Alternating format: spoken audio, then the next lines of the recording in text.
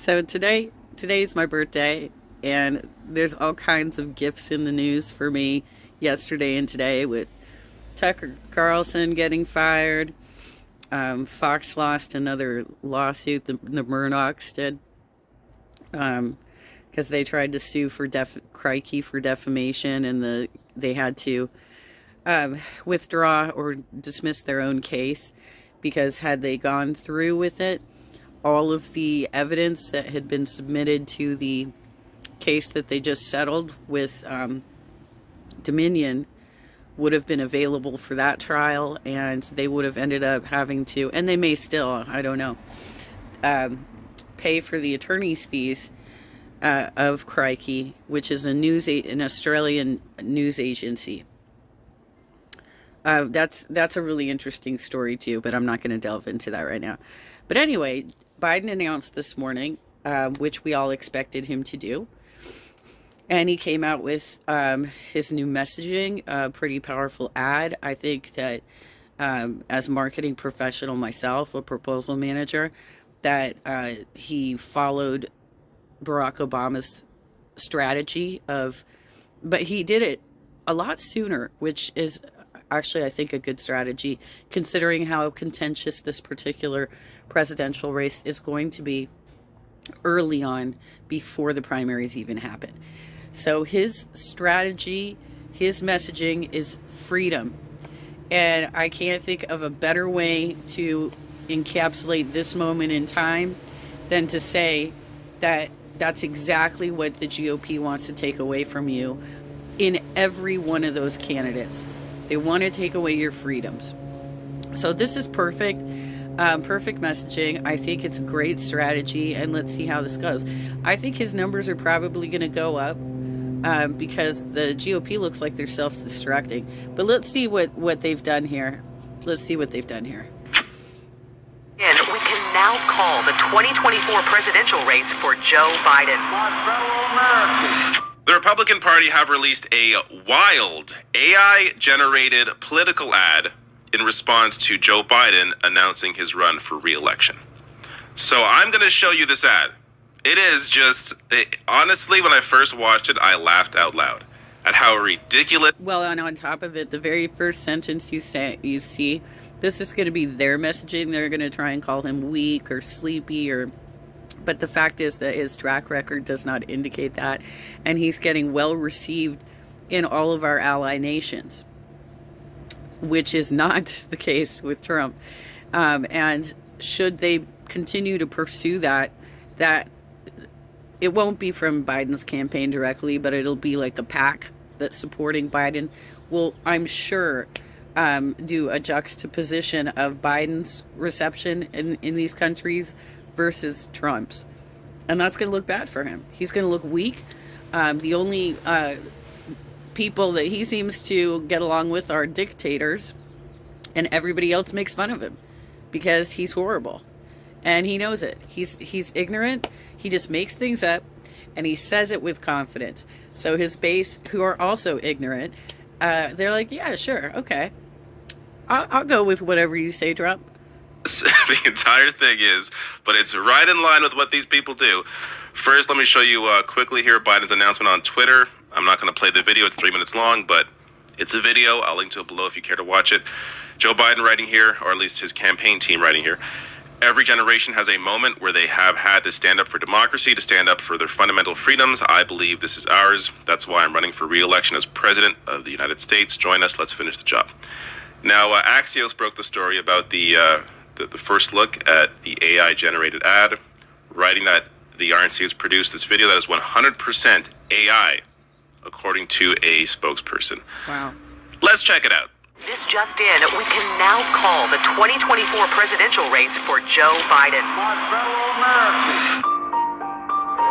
This morning, an emboldened China invades Taiwan. Financial markets are in free fall as 500 regional banks have shuttered their doors. Border agents were overrun by a surge of 80,000 illegals yesterday evening. Officials closed the city of San Francisco this morning, citing the escalating crime and fentanyl crisis. Who's in charge here? It feels like the train is coming off the tracks. Okay. Oh, I laughed. wait. I love it. They're making the same mistake that Hillary made in 2016 when she had "Love Trump's hate." If their slogan is gonna be "Beat Biden," they're gonna repeat his name over and over and over again to their fan base, to their voters. And that was the big problem with Hillary's campaign, is she had all this messaging that said love Trump's hate. And so he was getting more and more and more name recognition. You go, GOP. Let's go with "Beat Biden." That sounds like great messaging. Let's go. That's not watered down bullshit. By the way, we don't call people illegal, you fucking bigots. They're undocumented. And the people who have been coming up are refugees. Holy crap.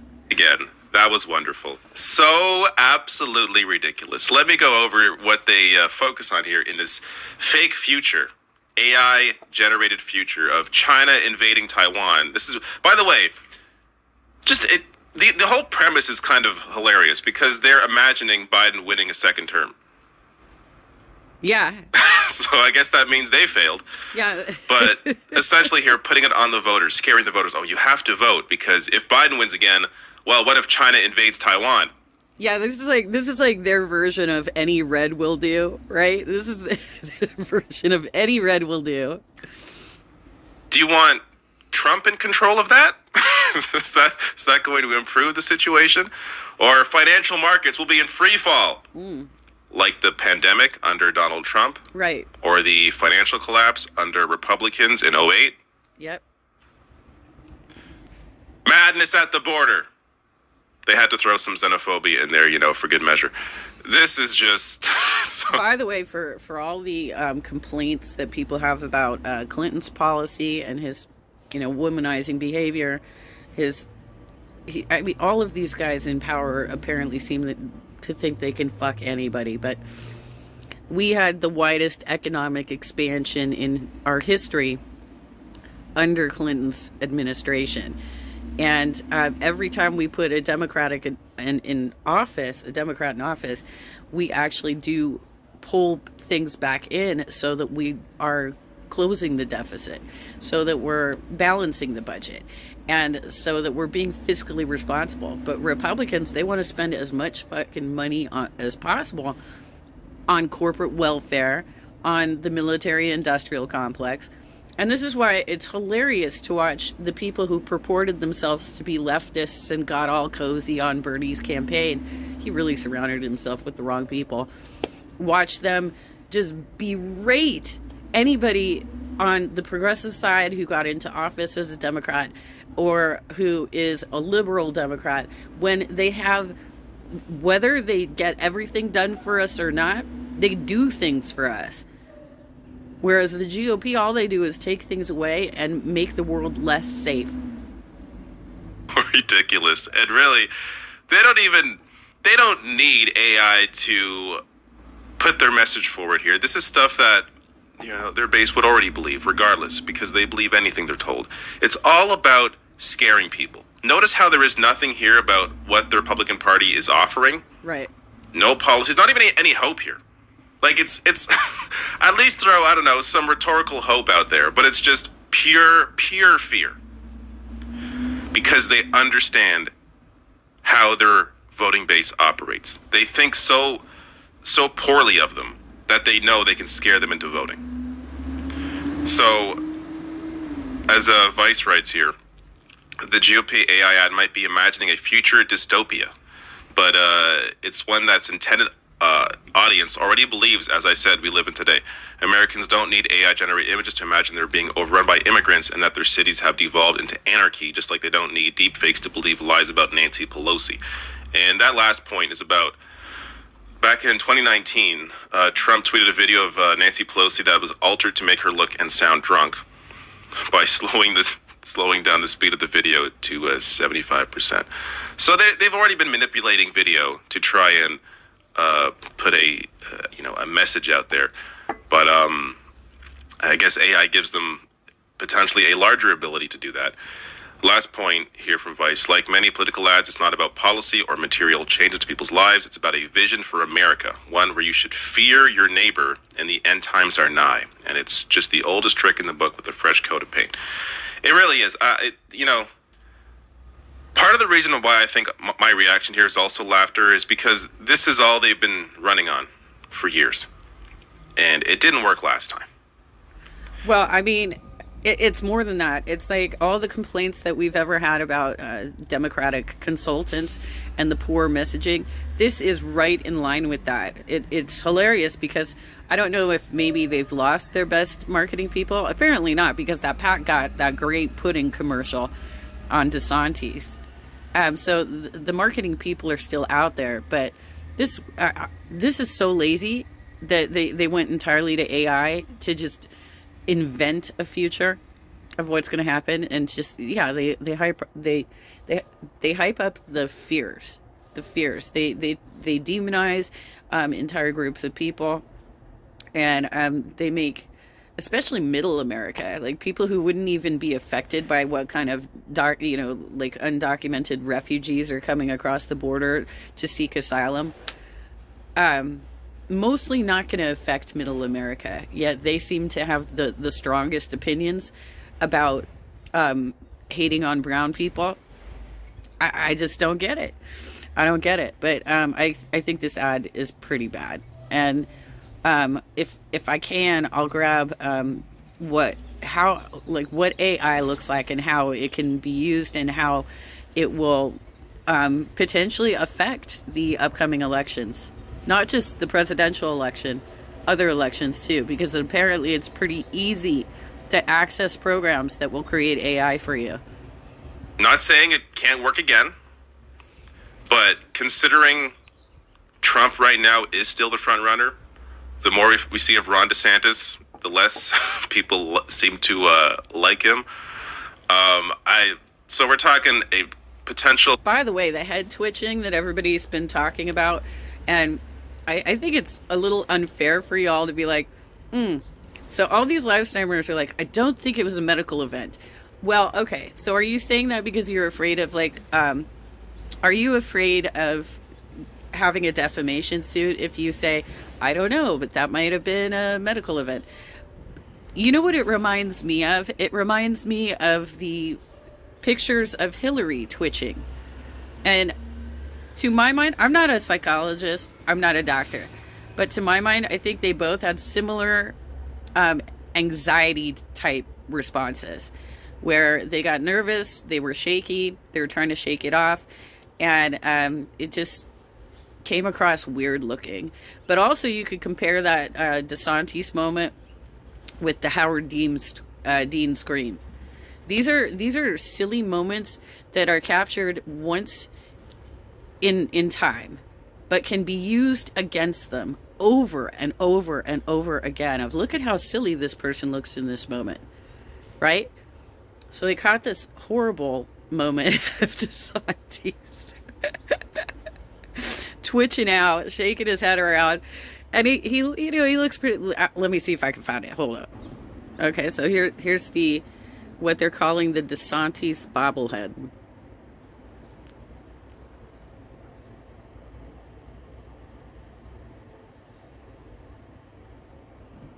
Okay, here's the Hillary one where Republicans are trying to imply that she had a seizure.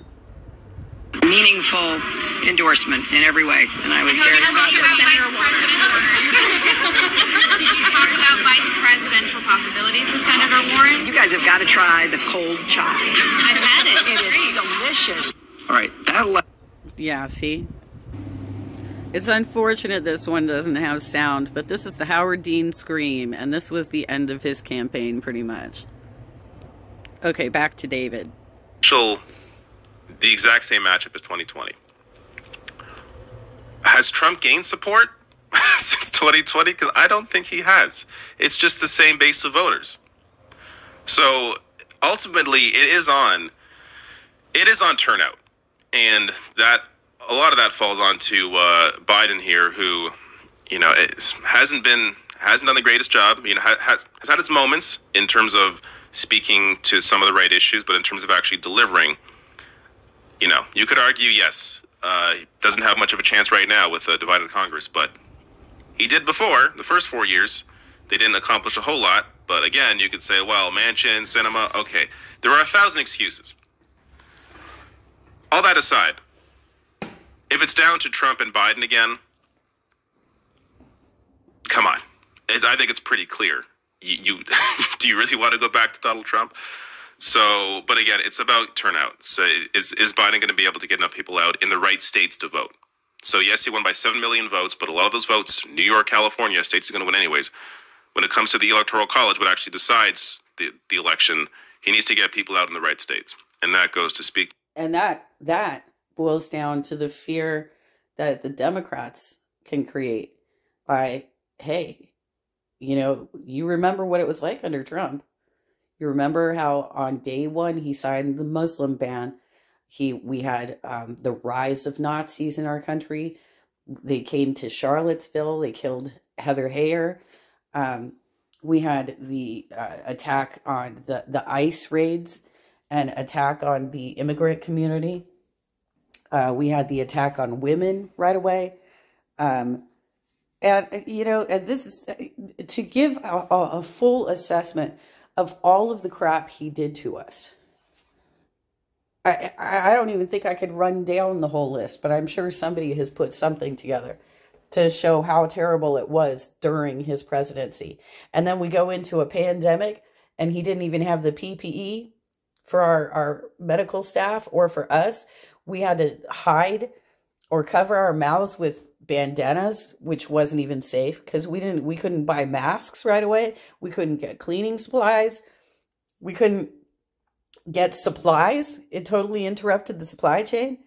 And then he tells everybody, just go out, reopen America. Well, first he tells the old people to do it, right? He says, senior citizens, your life's almost over. You should be the ones who go out and run, you know, like make sure that the economy keeps going, right? It's like people's memories are so short. And then, you know, then he gets all his friends sick. He gets all the people closest to him sick. People within his own circle died. People within his own circle have permanent injuries from the pandemic. Chris Christie almost died. And with all that, that's not even including how much he riled up his base to actually hurt people, to attack people, to try and kidnap a governor, to do an insurrection, to try and run Kamala Harris off the road while they were campaigning in the 2020 cycle. He has encouraged his base to actually murder anybody who disagrees with them. This is real, and we've seen it, and people need to stop pretending like it didn't happen. Okay, back to his video. To some of these more, you know, working class issues, speaking to wages, speaking to unions. That's what's going to help push him over the line again if he is going to do it. But that's, you know, years away, or not years away, but a year and a half away. I guess this is going to be what Republicans are going to do. Go back to the fear mongering and see if it works. Okay, hold on a second. Let's pause that. So let's also take a look at Brian Tyler Cohen's coverage of the ad that was released by Biden this morning. And also, I would tend to agree more with Brian Tyler Cohen's take on Biden's performance in this, rather than David has a more rational take than most of the progressive live streamers out there who have done things like promote Marianne Williamson, which I think actually David has too. But that's just not realistic. It's not realistic. And it should tell you something that I think the last poll I saw, she was trending at 5%. Okay. And apparently RFK, who people just hear the name and they think, oh, he's a Kennedy. He must be a liberal. He must be great. He's an anti-vaxxer, and he's polling right now at 14%. So you have to be, live streamers, you have a responsibility to make sure that you are not giving your audience unrealistic visions about what we can get accomplished. And that's why I appreciate Brian Tyler Cohen's coverage of the new ad. Hold on. Okay, here we go. This is Brian Tyler. This includes the ad, but it also includes his analysis.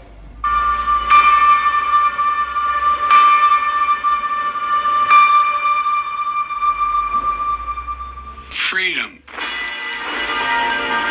personal freedom, is fundamental to who we are as Americans. There's nothing more important, nothing more sacred. That's been the work of my first term, to fight for our democracy.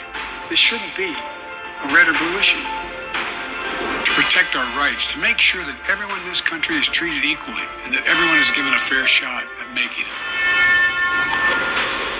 But you know, around the country, MAGA extremists are lining up to take on those bedrock freedoms, cutting Social Security that you've paid for your entire life while cutting taxes from the very wealthy, dictating what health care decisions women can make, banning books, and telling people who they can love, all while making it more difficult for you to be able to vote.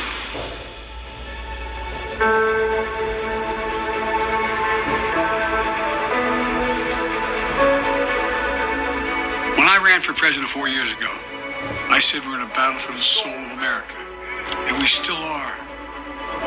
The question we're facing is whether in the years ahead we have more freedom or less freedom, more rights or fewer. I know what I want the answer to be, and I think you do too. This is not a time to be complacent. That's why I'm running for re-election. Because I know America. I know we're good and decent people. I know we're still a country that believes in honesty and respect and treating each other with dignity. That we're a nation where we give hate no safe harbor. We believe that everyone is equal, that everyone should be given a fair shot to succeed in this country. Thank you for choosing us. Every generation Americans have faced a moment when they have to defend democracy. Stand up for our personal freedom. Stand up for the right to vote and our civil rights.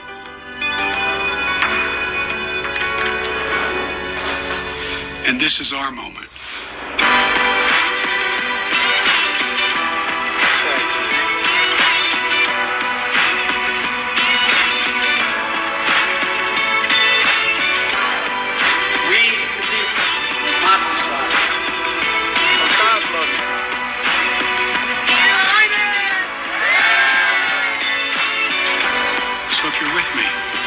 JoeBiden.com and sign up.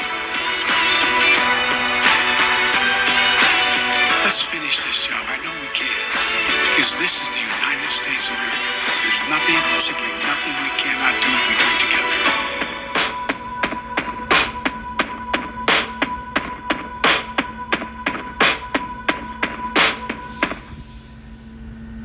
It is. Well, let's talk about why that works much better than the GOP strategy. It's because it's almost as simple as, for those of you who have done any sort of reading to improve your leadership skills, there's a very simple book came out decades ago called The 1 Minute Manager. And part of it talks about disciplining employees. And you're supposed to sandwich the critical feedback in praise, right? So you have a positive message on the front, your critical messaging in the middle, and positive messaging on the end. This is a very simple formula in marketing. It's a very simple formula in leadership, in managing people. And right now, that was an excellent idea for this commercial, because right now, it's like you're having to educate all of these brainwashed people that there are happy things around you, but you're focusing on this section in the middle of being bad, of doing things that are hurtful, of assaulting people. You're focusing so much on hate, and the GOP did that to you. Donald Trump did that to you. That's why, see, they have their fear message too, but they delivered it so much better.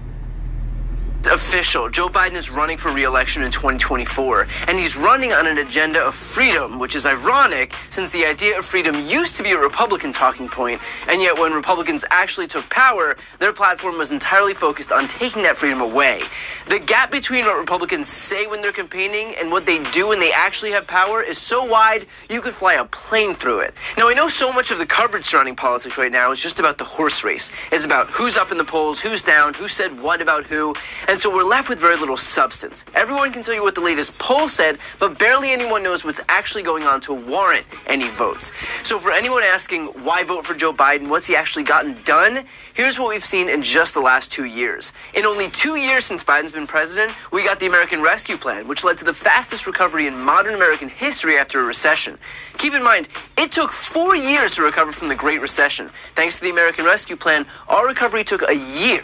In 2020, U.S. GDP contracted at 3.4%. In 2021, GDP grew at 5.7%.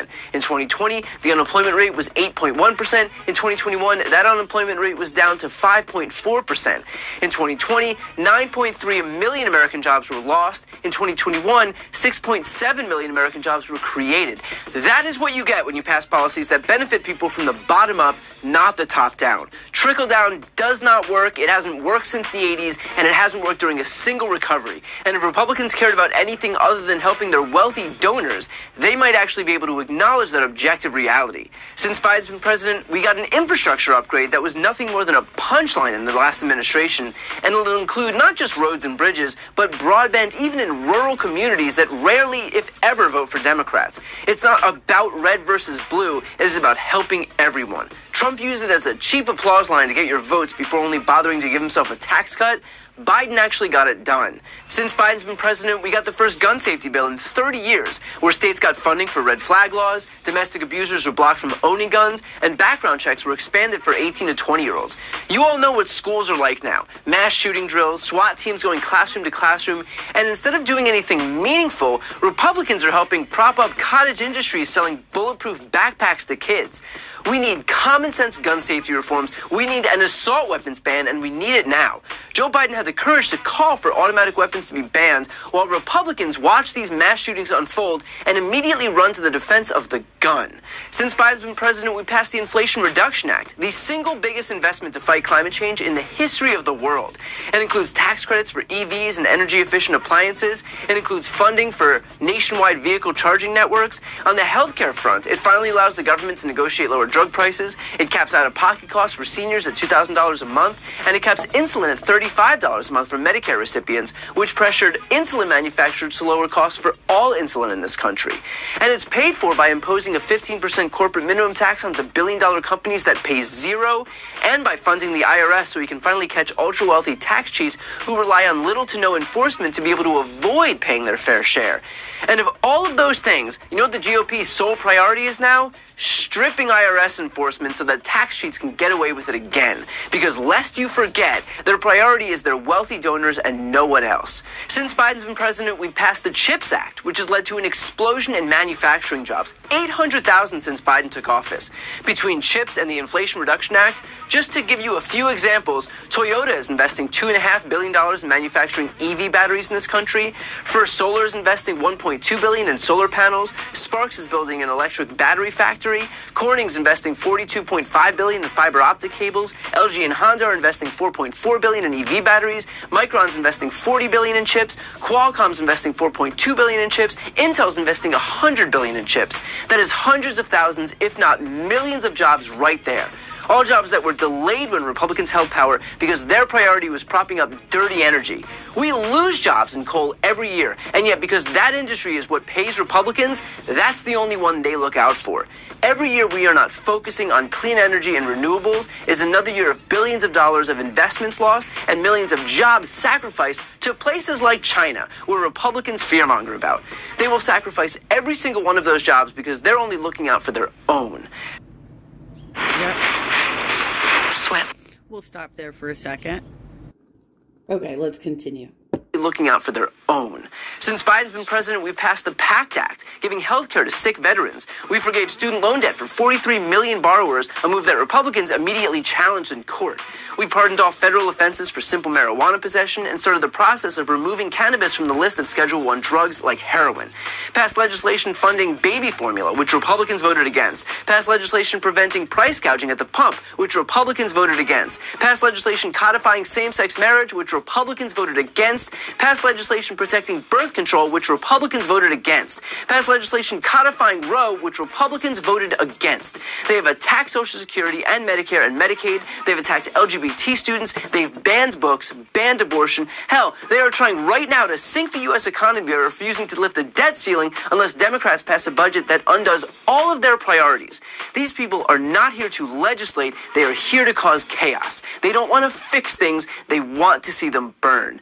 The fact is that I'm not here to make some nebulous argument about what the Democrats will or won't do or what the Republicans will or won't do based on vibes. This is all based on what the parties have done. So don't listen to what these people say. Watch what they do. So look, you may not be the biggest fan of Joe Biden, and that's your prerogative. But I think what's beyond debate is that this guy has been the most accomplished president since FDR. He knows how to win elections, and he knows how to pass an agenda. And in a day and age where both of those things are fleeting, we should consider ourselves beyond lucky to have a candidate who can do both. And finally, I'll end with this, a line from Joe Biden himself. Don't compare me to the almighty, compare me to the alternative. The fact is that the choice in this election will be binary. You may not like it, again, that's fair, but that's the reality. And so this will be a choice not between some romanticized West Wing version of what you want in a candidate, but in two actual people as flawed as they may be. And it is nearly certain that those two people will be Joe Biden and Donald Trump. So before you write off Joe Biden because you didn't... Well, and what the other thing that's important is that when we consider what has been passed, and what has been done, you have to consider the makeup of Congress. If you want more progressive legislation passed, then work harder on getting more senators and House of Representatives seats. Like, everybody I see complaining, very few of them actually show up and do the activist work necessary to get these things done.